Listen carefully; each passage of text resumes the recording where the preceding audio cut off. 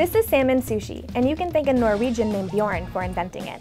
Salmon is not part of the original sushi culture. Even up until the mid-90s, you wouldn't find it on a sushi menu anywhere in Japan.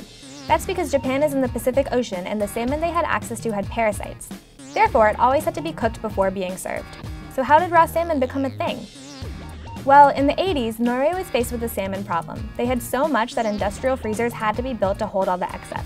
The Norwegian government turned to one man, Bjorn Olsen, to sell the salmon to one of the world's largest consumers of fish, Japan. Bjorn wanted to create the next big craze, salmon sushi, because Atlantic salmon, unlike the Pacific variety, was parasite-free and thus could be eaten raw. This wasn't easy. It took almost 10 years to convince the country that Atlantic salmon could be used as sushi.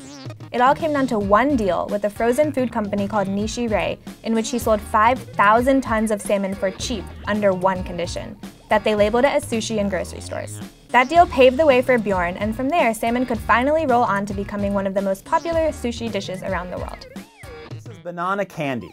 It doesn't taste like bananas at all, unless you were born before the 1960s. This isn't about taste buds of older people being